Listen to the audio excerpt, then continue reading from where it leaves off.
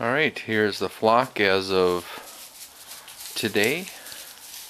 We've got Windy with her two little ones, Gust and Breeze.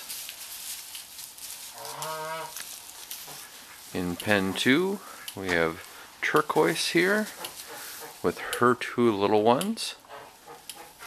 Right there we've got Sky, that's got the splint on because somehow Sky's leg was broken yesterday.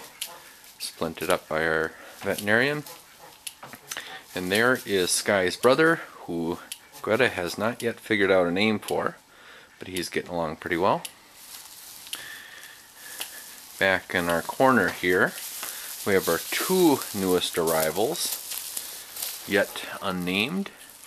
They were just born this morning, sometime between 3 a.m. and 7 a.m. They're just kind of sleeping away in the warmth here. And their mom, Sapphire, chewing her cud. And then we're not 100% sure yet, this is Newberg, if she is pregnant or not. But she's got all the time in the world if she wants to wait.